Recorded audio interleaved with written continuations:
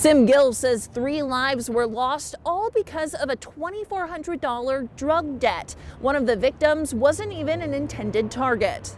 22 months after their disappearance, victims Rocio Bustamante, Carlos Sepulveda, and Zamir Sanchez may finally be a step closer to justice. And they were kidnapped, and in the process of that kidnapping, ultimately murdered up in the mountains.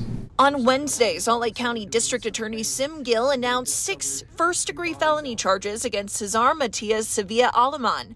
You may recognize his name from a shooting at Utah Lake in September 2022. That unrelated event happened after the alleged Tooele murders, and he's currently in prison serving time for it. On the night in question, that he had come back and had talked about how they had shot and murdered some people and buried them up in the hills. A witness told investigators they allegedly overheard Sevilla Aleman say that they, quote, dug the hole for the men and the woman was not supposed to be there. And it was just happened that she got caught up in this. Her mother reported her missing, and the other 2 men were reported a few weeks later. That somebody had called her and said, stop looking for her, that she had been killed and had been buried up in the mountains. It wasn't until April 2023 when training cadaver dogs found their bodies near the Muirker trailhead.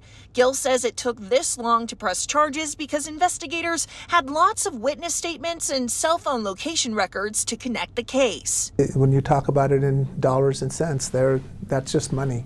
It can never rationalize the loss of human life.